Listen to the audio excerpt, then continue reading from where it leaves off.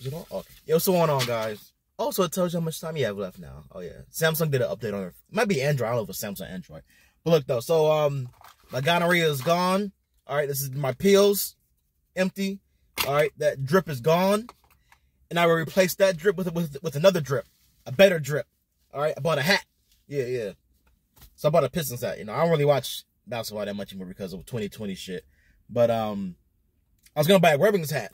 I didn't want white people to come and be talking about, hey, Finland and Sweden. I was like, I don't fucking know this shit like that. Like, I can still bullshit my way through an NBA conversation that I can't hockey conversation at this point. You know, I was like, they start talking about fucking Ovechkin and shit. I go, yeah, the Capitals, right? You know, I can't bullshit my way through a hockey conversation or anything. But yeah, I like the hat. Hat's pretty cool. I never really wore a hat before. I wore like I wore a few cap. I never really wore a cap outside, but I don't know. I'm dripped out right now. We just got to work on that face, then, you know, the whole top of the neck would be all right. But, yeah, so what I'll talk about is diversity in video games. I think I've mentioned this before or whatever, you know, so, games as a whole have gotten a lot more diverse since I've been to prison and I came out. It was a mainly white run, white developed, thing, you know, it was mainly white run, it was white developers, white players, you know, and of course they've now pivoted to being more diverse, and we got to bring everyone in here because at the end of the day they're looking for more money. And I was on V last night and someone said a quote that really put it into perspective, and I've known this for a while, I've seen it for a while, but like that term really like opened it up for me. I'm forgetting the term. So the term he said was locked in buyers, which is what a lot of you guys are. You've been playing since the 2000s, the 90s kids, the 2000s kids, you know, you're locked in. You're still going to play it. You're going to buy it no matter what. That's a lot of the Pokemon fans are right now. They're locked in. Hey, I've been playing since red and yellow and blue, and I'm going to buy everything that you guys got, no matter what you guys do. You know, I saw all the stuff from Dexit and all the other shit you guys were talking shit about. Sword and Shield looked like shit. The animations were shit, and people still bought the shit, you know. They can put out anything they want to, and you guys will still buy it, you know. So, yeah, you guys are locked in. And there's enough people still locked in from the 360 era, the PS2 era, that people are just still buying shit to buy shit, no matter what they do. Like I said before, Microsoft being like, them coming out on a tweet, whoever the director is right now said, we don't want toxic fans playing our games, when 360 era, that's all we were. And it was just a guy thing. It was the dude bros, you know, the dude bros that played Madden and Call of Duty and shit, you know. Those guys were the ones that kept your system afloat. And now they pivoted to focusing on, okay, those guys are locked in. They're still going to buy our shit. And no matter what we do. So we're going to start, you know, focusing on women and minorities, and minorities mean anything but white people, you know. And we're going to start doing all this other gay shit, you know. We're going to, like, last month was horrible again. They got a gay controller now and shit, which is weird, you know. It's just a controller with the gay flag on it, you know. Like, they're, like I said in the last video, they're pushing that gay shit way too fucking much, you know. Even though I am the Troon hunter, all right. I am the Troon slayer, all right. You know what I'm saying? So like, you know, I dibble and dabble in pussy stuff, but at the same time, it's like, you guys are pushing that shit way too fucking much, you know. So me growing up black, you know, let's go back to the thing of the video. So me growing up black, I would always pick like the black character in the game. Let's talk about, like, look at Crazy Taxi. There's the white guy, I think it's a Latin girl, and like the black, I think she was either white or Latin, but she was the girl. There was always like a white character. It's like mainly white characters. It's always like one or two black guys, you know. Then there's always like a girl for like when your little sister wants to come over and play a game with you, like, hey, play with you, you know, type of shit, you know. Or your mom or something want to play a game with you, whatever. There's always like a girl character, you know, the female representation of a game, you know. So Crazy Taxi, you look at other game, like I never played any of the Tony Hawk games. I'm sure there's like one black guy in those games. I'm sure, like, you know, skateboarding is like, now it's more of, they're trying to pivot it to like that too, you know. It was mostly like a white thing. Growing up, you know, we were easier to put into categories. Like, black people did black shit, white people did white shit, you know. now since the internet has become a thing and people are getting into more hobbies and they're getting more exposure into different like activities. There's not just black and white things anymore. Now there's like, okay, there's some black skateboards and shit. You know, I live around a bunch of black skateboarders. I see them riding their skateboard and wearing Vans and shit. You know, that's something you wouldn't see in the 2000s. You know, I guess Lil Wayne has been doing great with promoting that type of thing. You know, I don't know if he's still doing it, but I know he was the man. He was the first one I ever saw do a skateboard thing. Black guy, popular black guy, whatever. Yeah. So like, and we look at Power Rangers. That's the best. That's the best example of diversity for American audiences. You look at Super Sentai shows, they're all Japanese people. You know, I know the one that they did the Thunder Zords from, there's a Chinese lady. I think the Yellow Ranger was Chinese.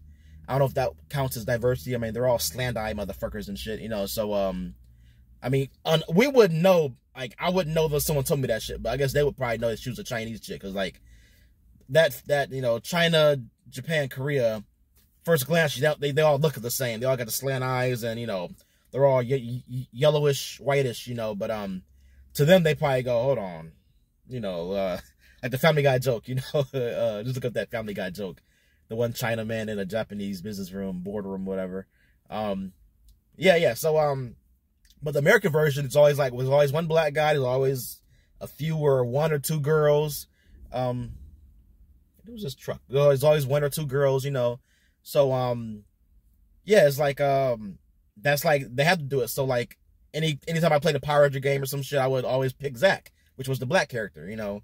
Then the black character turned to Aisha. I never picked Aisha, but, you know, what game? Oh, yeah, I never played the SNES games. I don't remember the Super Nintendo game they had. I think Zack was still in that one, but I think Aisha was in the fighting game, because that's when they had Ivan Ooze or whatever. Yeah, I'm just remembering stupid shit. But yeah, that's the best representation of like how America is. America is more of a melting pot than these other countries, you know. So they're trying to unpush that now with you know, global homo agenda and shit. That's another video for another time. But yeah, is that good or bad? I'd say I mean, we've always had it, but it's just like now it's kind of being pushed in a direction where it's like more annoying than it used to be. Like with the gay shit, there's a racing game with trans flags in there. And in the settings, you could turn the trans flags on and off. I forgot what game it is. You can look this up. And I'm like, all right, now you're just pushing an agenda. There's a difference between pushing an agenda and just saying, hey, we're diverse people. We have this character is gay. Okay, this character is just gay. Not just like, hey, you know, we have trans flags, you know, turn them on and off, but, you know, they're there. You know, that's kind of going too far with it. You know, representation versus pushing an agenda. You know, it's gotten to the point where like there's a slope between each one, you know. But yeah, some video essay guy can make a video about this, but I'm pretty sure they're all scared. The main guys are probably scared to even touch this kind of topic. I'm on probation next year. I'll get a PC and actually do some video essays and shit on this type of shit. But yeah, yeah, it's just, yeah, I like this drip though. This drip is all right, better than that last drip. That last drip was horrible. So I took the price tag off, but I asked the guy in the store, I was like, hey man, it's my first ever buying a fitted. It's a snapback. First time buying a fitted, and I was wondering like, do I leave the stickers on? Do I take the stickers off? He goes, oh no man, it's all your preference and shit. So I don't know what this shit is. It's like, it keeps the thing, you can't even see it. This little paper, I guess it keeps it like, so I'll leave that in there, whatever. I got a parking ticket last night. I don't think I mentioned that or not. Parking, 15 feet of a fire hydrant. I'm like, man, come on, man. $45. I've been parking that same spot for fucking 3 years. Now you gonna bring this goddamn ticket on me. It ain't even like near the end of the month, so yeah, I'm looking for no quota. This motherfucker was just bored. What time is it? 7:31? Oh, this yeah, 7:31 a.m. Piece of shit. Whole ass motherfucking shit, man. I don't fucking know, man. Yeah, so there is a big, I mean, saying so, yeah, the locked in buyers, you know, a lot of you guys are locked in buyers. You're gonna buy it regardless, you know. Oh, new systems coming out. You guys could have stopped this a long time ago. I think 360 was still safe. When the PS4 and the Xbox One came out is when they started doing this shit, from what I can see from the outside end. And if you guys said, look, all right, look, you guys aren't fucking with us no more, we ain't fucking with you. You guys could have stopped this from there. But a lot of you guys are too locked in. You're too much into that, I must consume, state of mind and everything. And that's why they just do whatever, they do whatever they want to do. So that's what it boils down to, you guys could have stopped it, but I think it's too late now. There's too much pandering than anything else, There's a difference between pandering and, like, being authentic with it, Having one black character is cool, but then, like, then you gotta, I don't know. It's a touchy subject, and, like, just a lot of the Twitter shit I see is annoying as hell. Like, they want certain characters to have certain type of hair, certain type of, dress and shit. Like, come on, just like, black character, you want to pick out the black character, like, I get it, or like Invincible, like they race mix the characters to make a black character, like it's all these mediums, they do type of shit like this, Yeah, Invincible, I saw that, like this one scene where it was like all white guys standing in a line when they were picking, like, the got to go to Earth or whatever, Earth, and then the cartoon is like the one girl's one eye and she got that mohawk shit, and everyone is like black and Latino and shit. I'm like, okay, it's like, I don't know, man. People, I really don't know. It's like, I really don't know. Power Rangers is cool. I take it. It's like, what are they gonna have? Just all Asian people? Like, you gotta diverse it up. Like I said, hey, growing up, I was always picking the black character for anything. Like, I played Tekken in arcade. I would pick what is Eddie, the guy that does the hip hop dancing and shit. He was like the ooh, I always pick the black character. Any game. I got away from that back in high school. I started, like, doing other shit. But yeah, so let me get the fuck out of here. Look, all right, the drip is cool. Not that drip, this drip, because you can wear it different ways. Like, I don't want to do all that weird shit, but yeah, I'll probably wear a straight head like that. All right, I got here. It's getting hot. I need some gas. It's going down now, which is great. It's going down. The Natalie saga, yeah, the Save Natalie arc. It's coming to a dramatic conclusion. I've been with her like two times since the last time I streamed with her. It's just like I go out there like at 2 in the morning, and usually I see her or I don't see her. But 2 in the morning is when I see her. I'm like, it's too dark to be streaming and shit. And yeah, so the guy she's with is beating on her now and shit. She told me last time, and she said with like full fist and shit. I'm like, hey, I want to come out here and you laying out in an alley somewhere. He done dumped you off in the alley after, like, knocking you side the head. I'm like, it's got to come down to something, lady. You gotta figure it out. You want to get clean or not? Hey, I don't know what's waiting for you back there other than hands and feet. All right, you got hugs and kisses or hands and feet. Which one do you want? It's to that point. So I'm fighting that cracking cocaine like a motherfucker. I'm against the ropes. I'm like, fuck you, crack. It was like, fuck you. She's ours. Like, no, cocaine, stop. And then heroin comes in. Heroin's knocking me out like a motherfucker. I'm like, it's 2-on-1 right here. I'm like, come on, y'all, get the fuck back. You know what I'm saying? So who knows, man? All right, it's fucking hot. So Save Natalie arc is coming to a dramatic conclusion. Who will win in the battle against drugs and clean? I got paid this goddamn parking ticket. My second parking ticket in my life. Parking 15 feet from a fire hydrant. This motherfucker was bored. Ain't no fire, man.